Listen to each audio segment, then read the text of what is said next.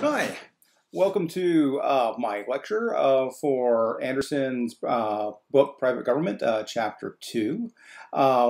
Before I get going, just let me say that I expect this to be a fairly short lecture, about a 35-minute or 40-minute lecture. But if it goes on a bit longer than that, I will provide like breakpoints in the caption to this video so that you know nice places to stop in case you don't want to eat this lecture all in one bite. Anyway, so let me just jump in. So Anderson's book, Private Government, at the heart of it is these two chapters.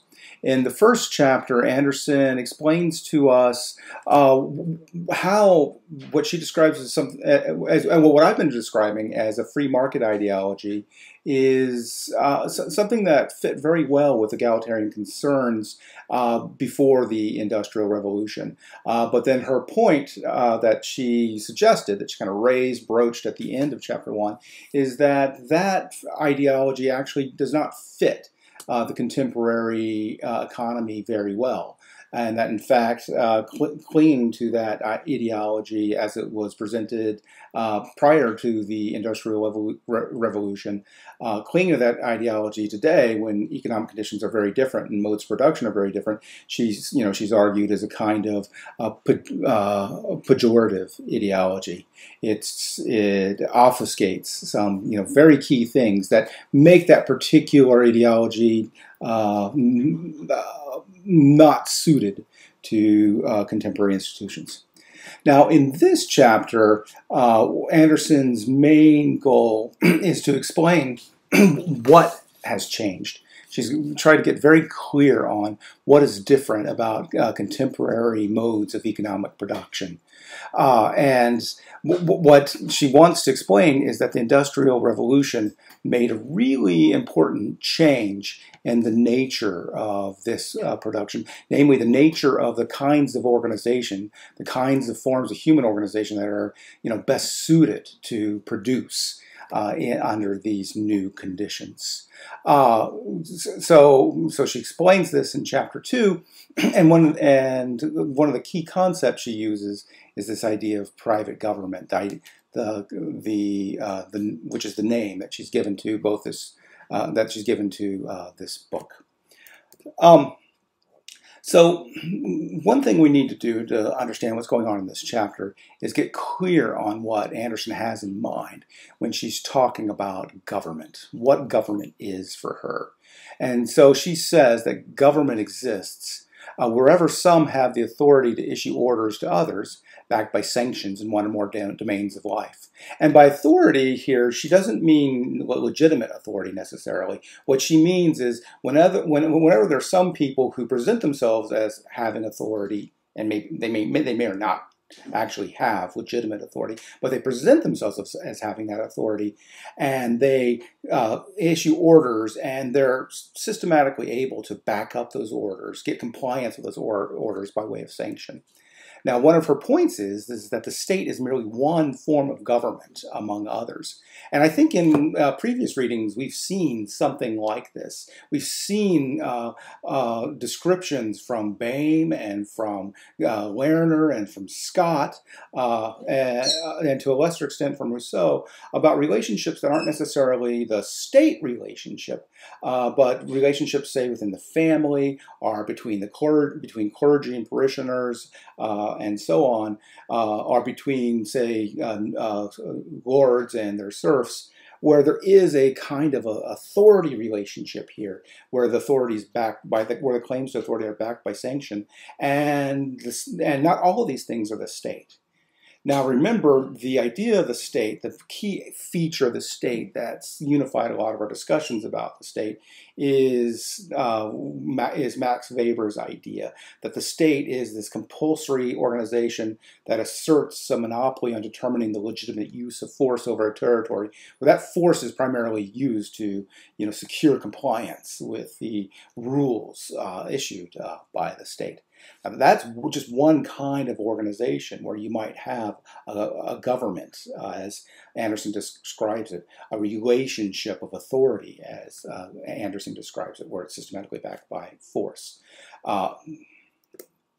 So just to, Anderson interestingly illustrates her point by saying, look, today we associate the term government with the state, the Canada government, or maybe police forces and courts and all that kind of stuff.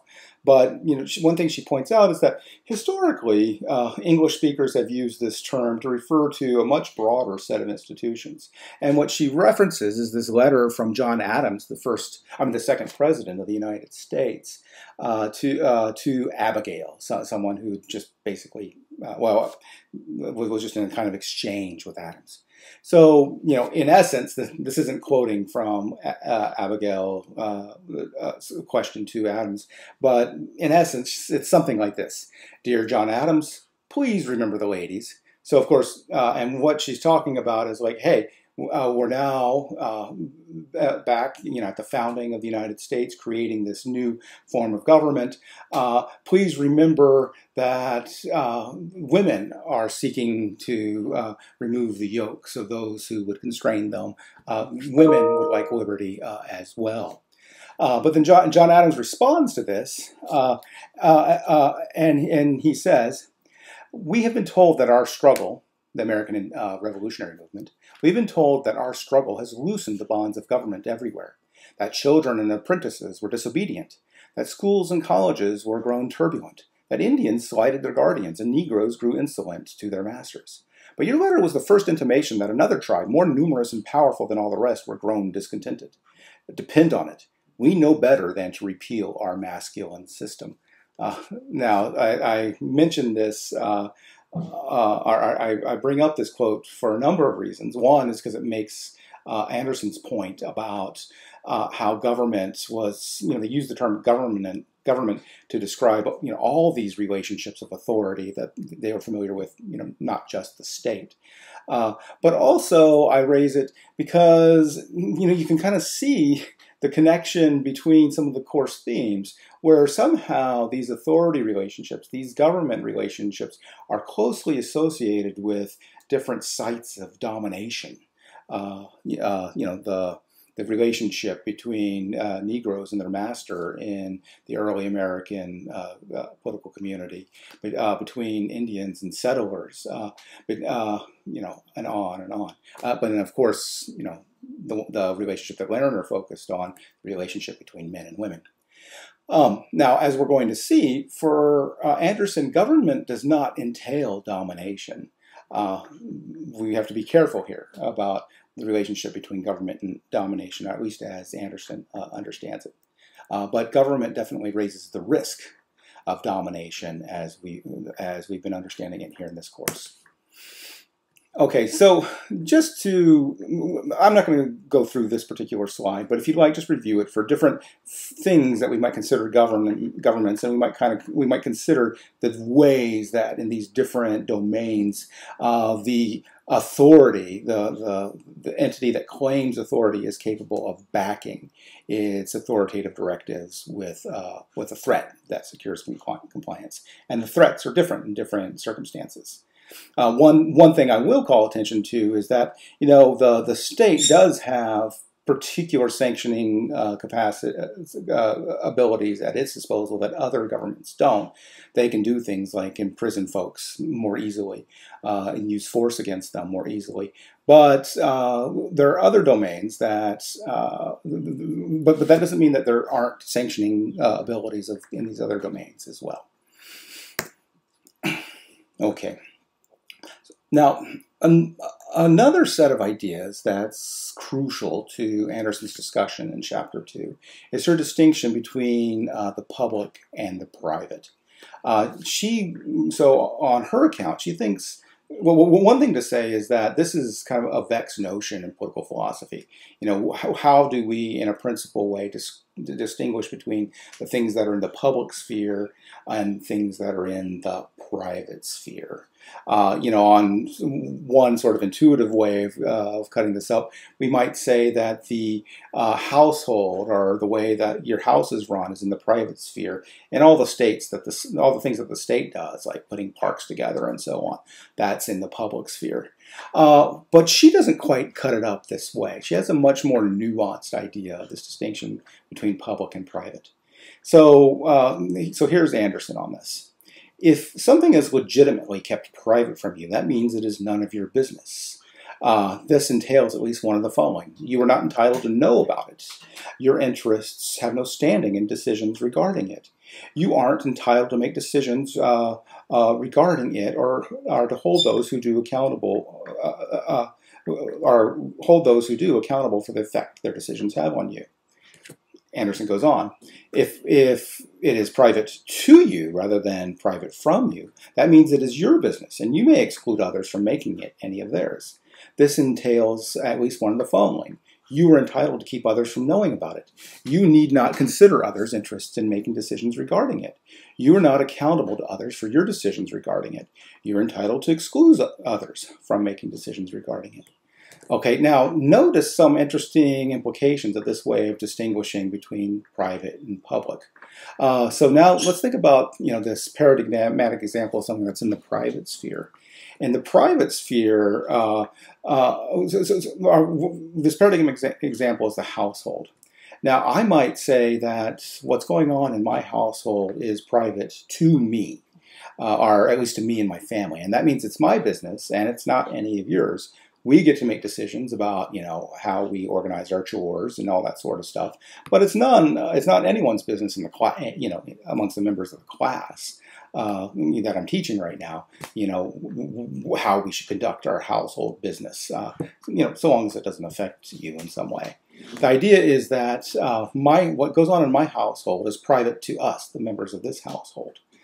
But then notice that there's a sense in which what happens in the household is public as well. It's not strictly private.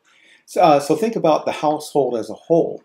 The household, there's my kids, and then there's my wife, and there's me. And within the household, I couldn't say that the decisions about the household and what goes on are private to me. I could say that they're private to me and my wife and maybe my kids too. But when we think about the household as a whole, the decisions between me and my wife, those decisions are not private between the two of us. Meaning that the decisions about how the household is run is something that neither of us can legitimately keep private to ourselves. Rather, the decisions about how the household are run is things that both of us are entitled to know about. Both of us have interests and standing to have a say in those decisions. So there's a sense in which the household is public to its main constituents. My wife and I, and to a lesser extent, my kids who are 10 and 11. But the idea is that there's a public dimension even within these households. It's a public dimension that reigns over all the people whose business is the decisions of the household. Okay, now we can think about the state in the same way. Anderson's idea is that the state is not. There's an important sense in which the state is a public government.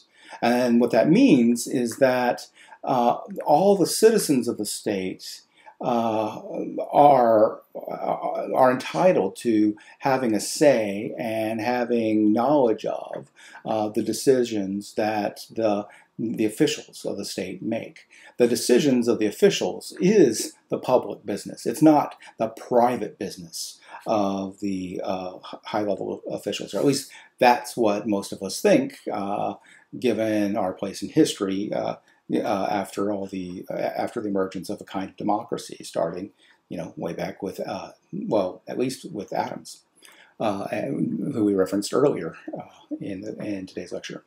So here's what Anderson says. But of course, the association of the state with the public sphere is not inherent. It is a contingent social achievement of immense importance.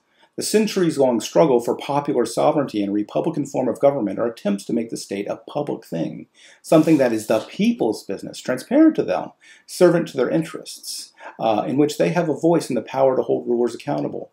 Authoritarian governments insist on the opposite, that the affairs of state are the private business of the rulers. So to situate this within the themes of the course, the old grain states that we've been talking about, all the way up until, well, about the 18th century, were presented as private governments, where only the folks at the very top were entitled to know the state's business and make decisions about the state's business. The Democratic Revolution, most recently, is one in which the public has demanded and secured some degree of access to this decision-making process, making the state a public government rather than a private government. So, to recapitulate a bit of what we said, Anderson says that you are subject to private government whenever you are subordinate to authorities who can order you around and sanction you for not complying over some domain of your life, and the authorities treat it as none of your business across a wide range of cases, what orders it issues or why it sanctions you. So, something to be clear about is that any government satisfies one in this slide. You have a government whenever there's one set of persons who are subordinate to authorities who can order them around and sanction them. But what makes a government private is whether the authorities treat those decisions, about what those orders are going to be, whether they treat those decisions as their own private business as opposed to the public's business, one which demands democratic input.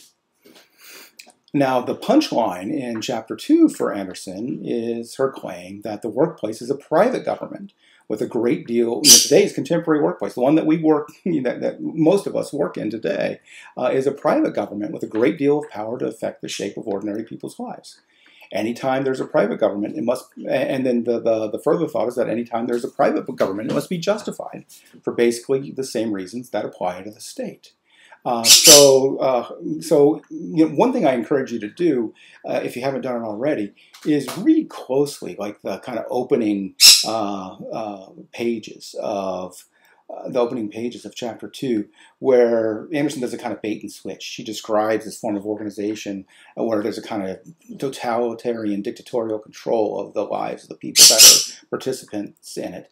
And then at the end, she says, oh, guess what? I've been describing the contemporary workplace. And that's supposed to come to a surprise for most folks, because most folks don't think of themselves as living under the domination of a private government. Most folks in contemporary so-called democracies think of themselves as living under a public government. But her punchline, her point is, well, that's sort of true, but for most of your everyday life, that isn't true for most folks in contemporary societies.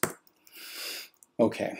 Now, something that I should remind you of is some of the interests that Anderson thinks are at stake in relationships of government. And this applies to state governments and workplace governments, all these governments.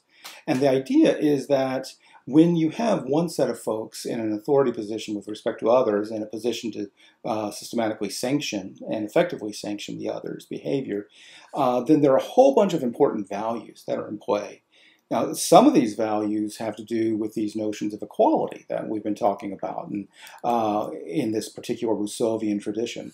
So when you're in a relationship, when you're governed by an authority like this, there's a real question of whether your interests are being taken equally into account. Because of course, there's going to be this tendency for unchecked authorities to discount your interests when making the rules. Of course, there's also this question of an equal say. If some folks are making the decisions, there's worries that the folks that are required to be obedient aren't getting to have a say in how their social world is organized, what they're asked to do. And then there's also this worry about the kind of esteem, the status that goes with these different positions. There might be a really devastating loss in status for folks who are systematically accorded the subordinate position in these government relationships. Finally, there's this notion of Republican freedom, which is broadly associated with this Rousseauian tradition we've been talking about. There's this value of trying to find a situation in which no one is dominating you, where you're not subject to anyone's arbitrary, unaccountable will. Anytime you have a government relationship of any sort, be it in the household or the workplace or the state or your football team or basketball team or whatever, there are worries that these values won't be given their due. They're implicated, and it's values like these that are thought to be, for many folks anyway, the reasons why we thought, at least in the political sphere, that it's important to have a state that's checked by a democratic procedure. Another thing that Anderson does in Chapter 2 is she gives an example of why private governments in the contemporary workplace have persisted. Why it is that despite the fact that we highly value considerations of egalitarian concern, equal concern and respect, equal say, equal esteem. We're concerned with this value of non-domination. Why those values that have moved us to try to put a political system in place that has some democratic checks, why those values haven't moved us to do something similar with respect to the private government, or with respect to the workplace, where we have a kind of government. Her explanation has three basic parts, and I'm going to go through all of these three parts. I'm going to just state them quickly here with this slide. First, we have to get clear on this idea that we've discussed at great length already from Chapter 1, but we're going to add a few little bits here and there. That the idea is that economies of scale destroyed Smith's and Paine's and Lincoln's vision of a marketplace and policy populated largely by self-employed agents. And these are agents that didn't relate to each other under an authority relationship. Rather, these are agents in the world these folks are imagining. These are agents who related to each other by way of just contracts out in that marketplace, where I just sell you goods and services, in a kind of a case-by-case manner. I'll take my wares to the market and I'll sell them to you, and you'll do the same with your wares or your services. But it won't be like this permanent authority relationship. The idea is that Smith, Paine, and Lincoln had this idea that very few folks would live in the marketplace under an authority relationship. But as we'll see, economies of scale made it very unlikely that we were going to relate to each other out there in the marketplace in the way that they had in mind. There's the second idea of the theory of the firm. And the theory of the firm is an explanation of, it's a fine-grained explanation of why after the Industrial Revolution, there are too many reasons to ignore for organizing economic production under a coordinated authority structure. Then the third is a term that Anderson co-opts, a metaphor for a pejorative ideology. We've been blinded by ideology to the need for public government in the workplace. And the metaphor she uses is a metaphor to something that she describes as hemiagnosia. I'm sure I'm mispronouncing that. But anyway, this is this inability that's very rare, but there are occasional cases where persons are unable to detect what's going on in a particular side of their body. Okay, so let's start with this first thing, this idea of economies of scale. And here I'm just going to read Anderson to you. She makes the point just really clearly. So she says that the technological changes that drove the Industrial Revolution involved huge concentrations of capital, like all the capital that's needed to put a railroad system in place, all the capital that's needed to put some gigantic steam-powered textile factory into place. So she says a steam-powered cotton mill, steel foundry, cement or chemical factory or railway must be worked by many hands.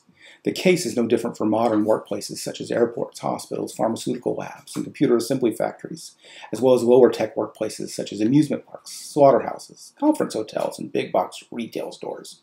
The greater efficiency of production using large, indivisible capital inputs explains why few individual workers can afford to supply their own capital. It explains why, contrary to the pro-market egalitarian hope, the enterprises responsible for most production are not sole proprietorships. So mom and pop, cannot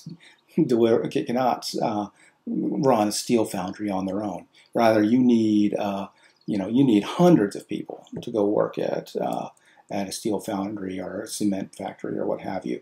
You need lots and lots of people to work together to be able to get to be able to justify the enormous capital expense of bringing in the equipment to produce these various kinds of things, and also the way of using this capital. It makes sense with a whole bunch of folks operating the capital in a coordinated way, as opposed to folks just carving out little bits of it in a sort of a mom and pop fashion. Okay, so the idea is this whole idea of yeoman farmers, artisans, all working in this competitive marketplace of small little units of self-employed people. That just can't happen in present levels of the technology. So you're going to have economies of scale. Now, there's this further question. Okay, you have economies of scale. You're going to have a lot of people working together. Now, there's this further question of, well, why do they have to work together under an authority structure? Why does there need to be an authority who sets the rules and everyone else obeys? Well, Anderson cites Harold Demsetz's theory of the firm to explain this, and she agrees with this. She thinks this is basically right. And here she is talking about this theory of the firm and its implication. Economies of scale do not explain why production is not managed by independent contractors, acting without external supervision, who rent their capital. Okay, so let's consider two models. One model might be like, look, we've got this big steel factory, right?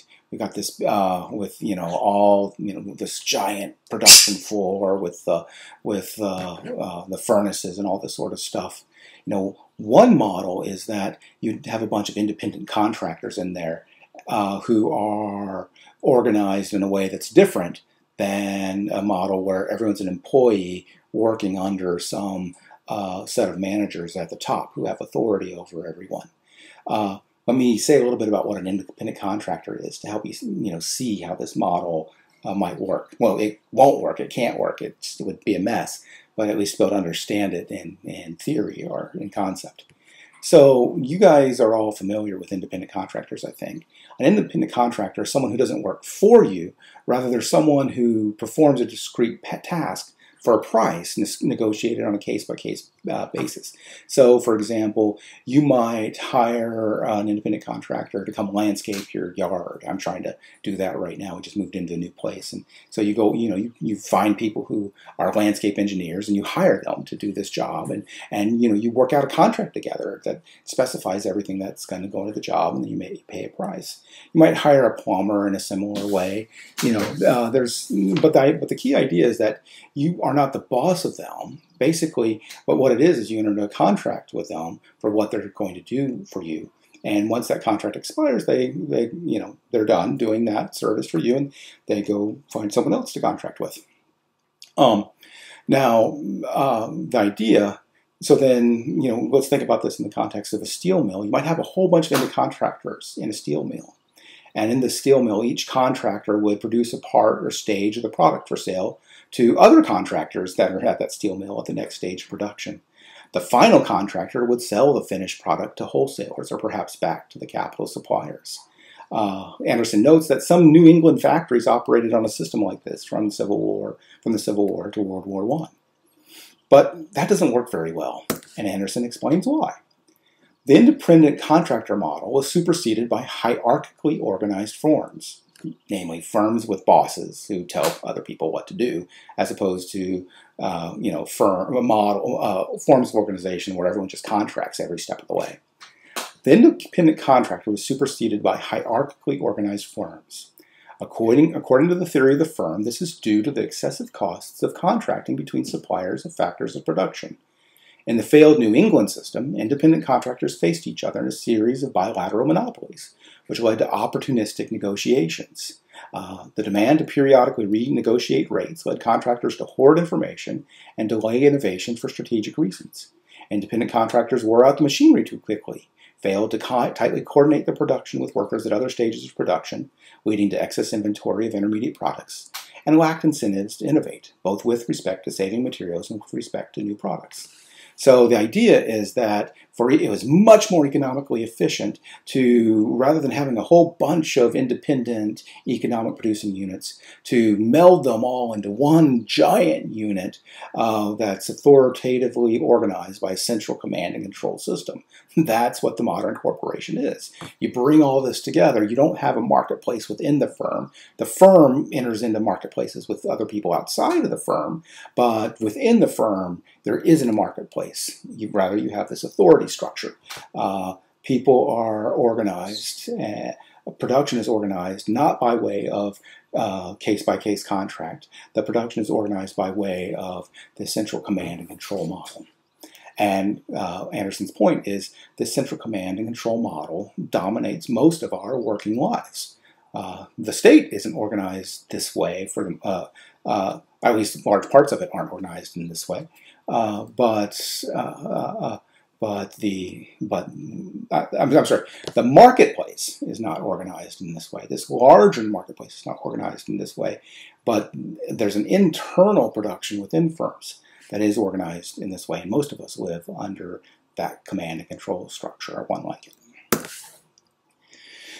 Okay, so Anderson's idea is that the modern firm solves all these coordination problems by replacing contractual relations among workers and between workers and owners of other factors of production with centralized authority. A manager or hierarchy of managers issues orders to workers in pursuit of centralized objectives. This enables close coordination of different workers and internalize the benefits of all types of innovation within the firm as a whole. Authority relations eliminate the costs associated with constant negotiation and contracting among the participant in the firm's production. Okay, so now let's be clear. Let's sum up some of these threads. We'll pull some of these threads together now. Anderson claims that all governments, private and public, are constituted by authority relationships. Public governments are ones in which the governed, those who must obey, have input into the decision-making. Their say counts. Fully egalitarian governments are ones in which the say and interests of each member of the government public count equally, where there are no folks accorded greater degrees of esteem.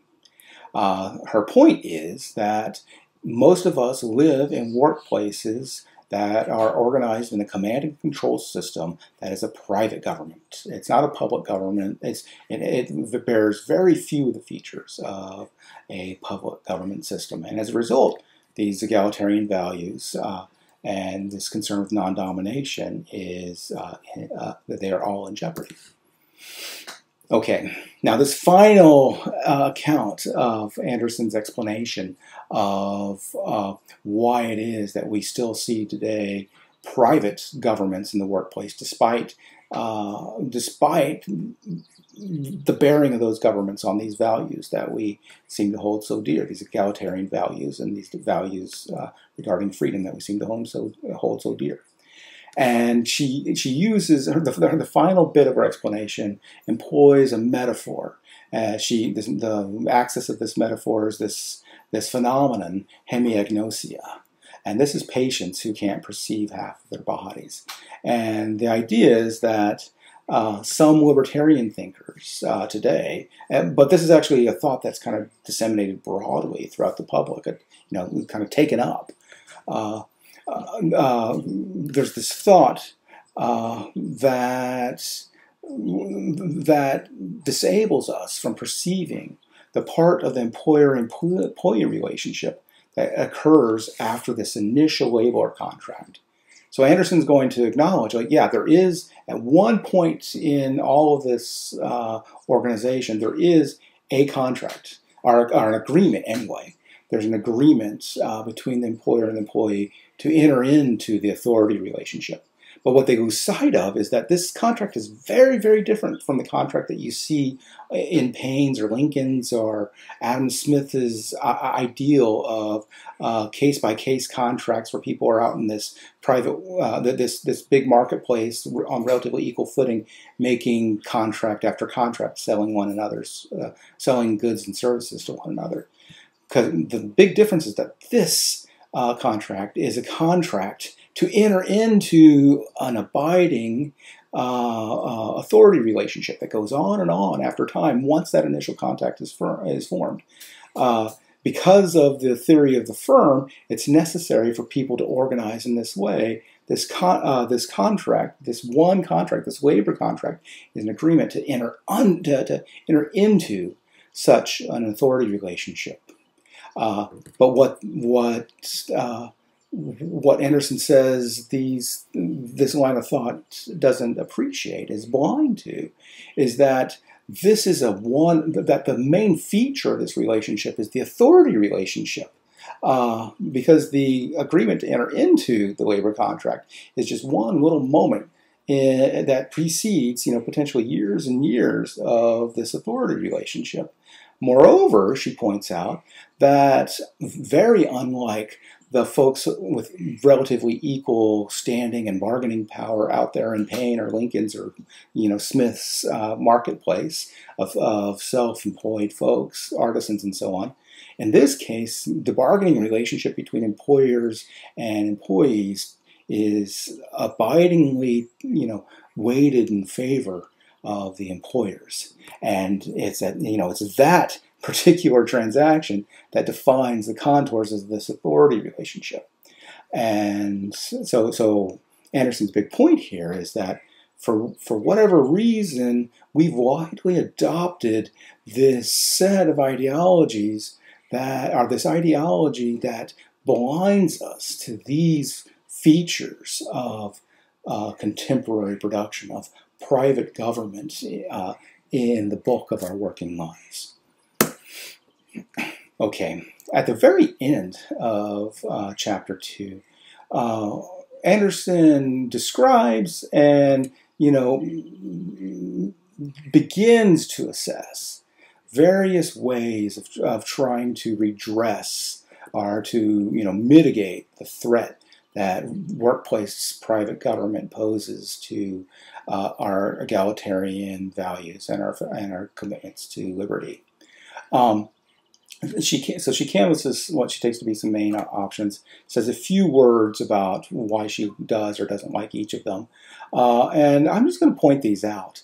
This situates with later material in the course because we're going to read other authors who kind of amplify and elaborate on some of these possibilities, where the goal is to do something about the realization of these values in the workplace.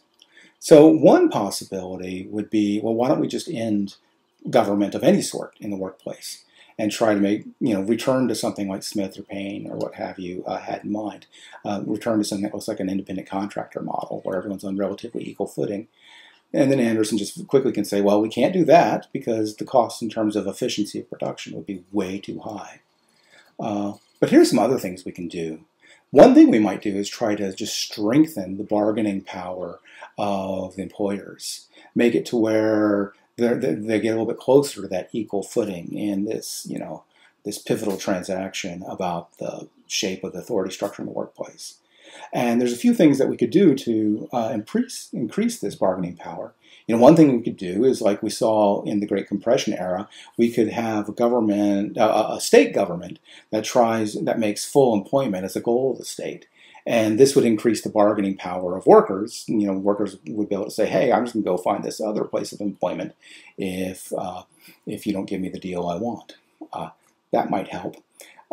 We might do things in the United States. So in the United States, one of the big deals is that healthcare insurance is tied to your employment status. So one way you might be able to help in the United States with this, increasing the bargaining power, is not to tie employment to healthcare, because that way it'd be easier for workers to exercise their option of exit and threaten to leave if they don't get the deal that they want.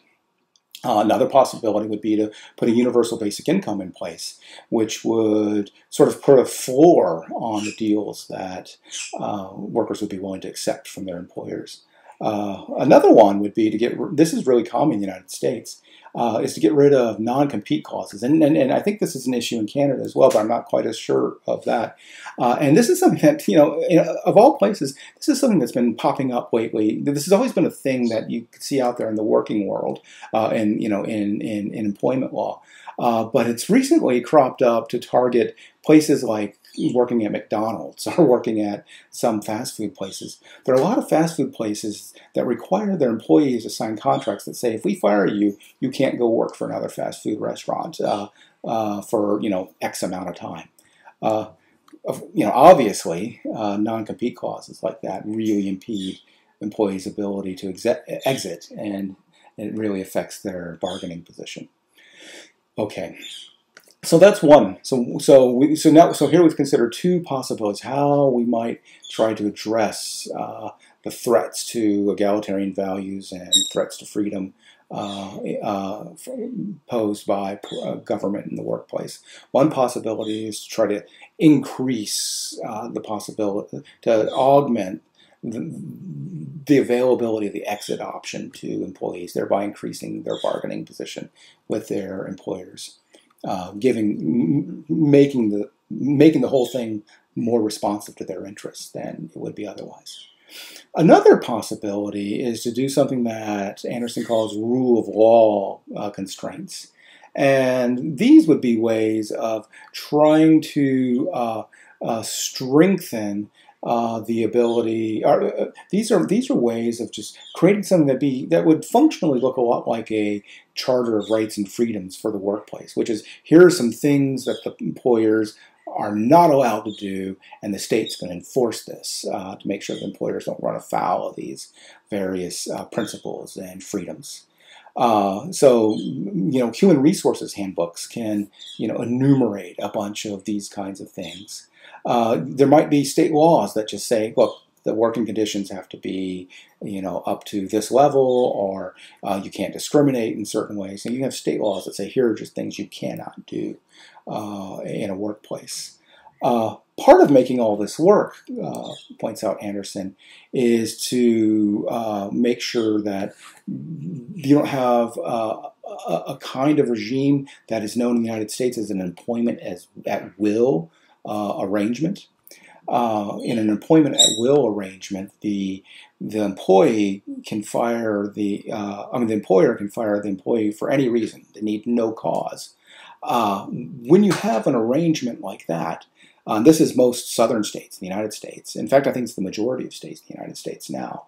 When you have an arrangement like that, it makes it very hard to enforce any of these rule of law type freedoms conditions, because the employer never has to state exactly why they're firing someone, and they could be firing someone in order to get around the enforcement of these various requirements enumerated, say, in a human resources handbook, or maybe even these states sanctioned employee protection provisions. Okay. Now, the final way that Anderson considers that we might want to shore up egalitarian values and values of liberty in the workplace against the threat of private governments is to try to democratize the workplace, to try to install some sort of employee voice in the workplace. Now, Anderson does not go into a great deal of detail about how this might work, but she does point out certain ways this might go, a variety of different models of workplace democracy. So first, Anderson says, look, voice can more readily adapt workplace government rules to local conditions than state regulations can, while incorporating respect for workers' freedom, interests, and dignity. Just because workplace government requires a hierarchy of offices does not mean that higher office holders must be unaccountable to the governed, or that the governed should not play any role in managerial decisions. This is the same logic as applies in a democracy. Just because we need legal officials and police and legislators doesn't mean that we can't make all those people accountable to the folks who are governed by the decisions of those legal officials. Same thing goes in the workplace. Why can't we make the workplace managers accountable to the folks that they manage? That's her general question.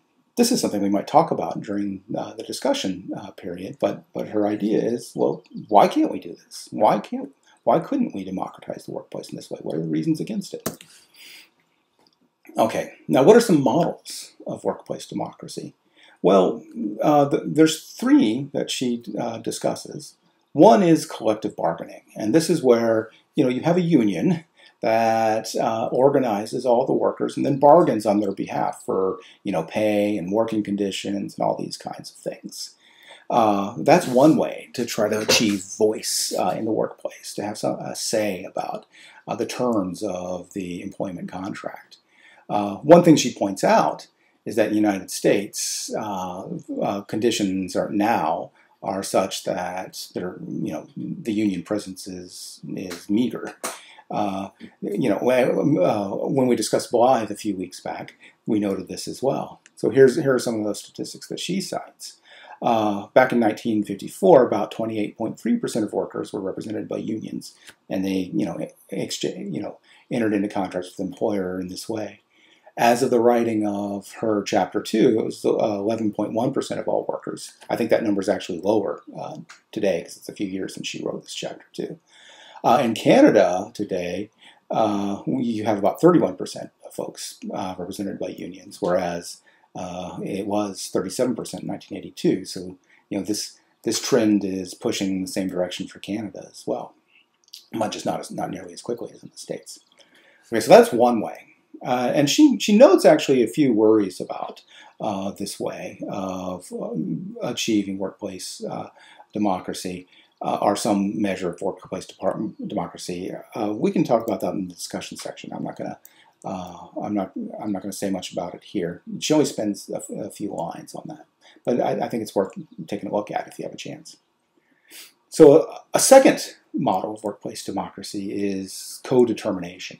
And this is something that, I think the way to describe this is, whereas collective bargaining is often a bargain about the general scope of the employment contract, co-determination is a system in which the management and workers jointly make decisions about what the firm will do as a whole, like what kinds of things the firm will do as a matter of strategy, and so on. So it actually goes beyond just how much, making decisions together about and contracting about in a collective way about how much the employees will get paid or what their conditions will be like.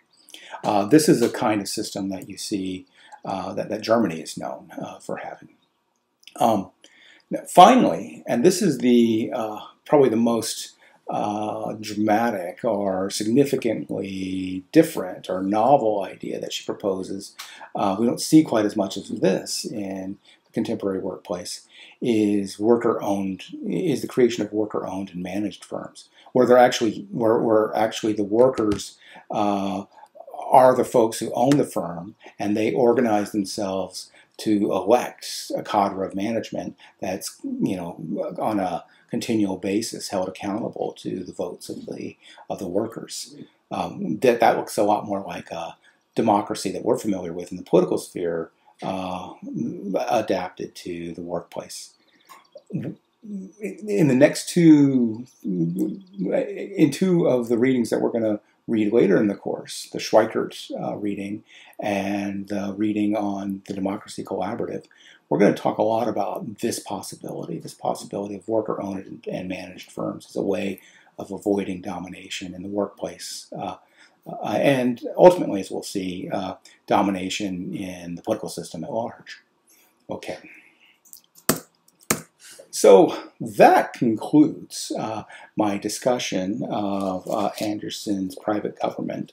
But let me just read this last little bit, page 70 and 71 of Anderson, just to sum up what her punchline has been.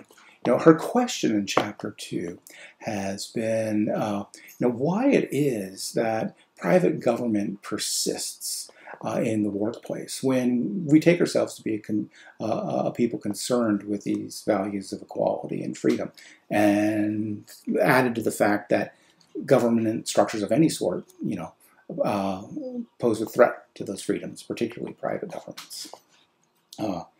So she says, It is not my intention in this lecture to defend any particular model of worker participation in firm governance. My point is rather to expose a deep failure in current ways of thinking about how government fits into American lives. We do not live in the market society imagined by Paine and Lincoln, which offered an appealing vision of what a free society of equals would look like, combining individualistic libertarian and egalitarian ideals. Government is everywhere, not just in the form of the state, but even more pervasively in the workplace. Yet public discourse and much of political theory pretends that this is not so. It pretends that the constitution of workplace government is somehow the object of voluntary negotiation between workers and employers. This is only true for a tiny proportion of privileged workers. The vast majority are subject to private, authoritarian government, not through their own choice, but through laws that have handed nearly all authority to their employers. It is high time that public discourse acknowledged this reality and the cost to workers' freedom and dignity that private government imposes on them. It is high time that political theorists turned their attention to the private governments of the workplace. Since the levelers, egalitarian social movements have insisted that if government is necessary, it must be a public thing to all governed, accountable to them, responsive to their interests, and open to their participation. They were shrewd enough to recognize the pervasiveness of private government in their lives. It is time to go back to the future in recovering such recognition and experimenting with ways to remedy it. The rest of the course, that's exactly what we're going to do. We're going to consider some other ways of tackling this problem. But something I should add, not only this problem, as we'll see in later readings, there's this idea that the domination that occurs under private governments in the workplace escapes from the confines of the workplace, and it threatens the democratic nature of the political system as a whole. And the idea will be that that's what gets you something like what we see today with this kind of development that Blythe described, that I had you folks read at the very beginning, where we move to progressively more dominating political relationships as a result of the way that our economic production is organized. That's the set of issues we're going to consider going forward in the course. Of course, in the discussion section, we're going to just talk about Anderson and what she has to say about the workplace and domination in the workplace and freedom and equality in the workplace. Thank you very much.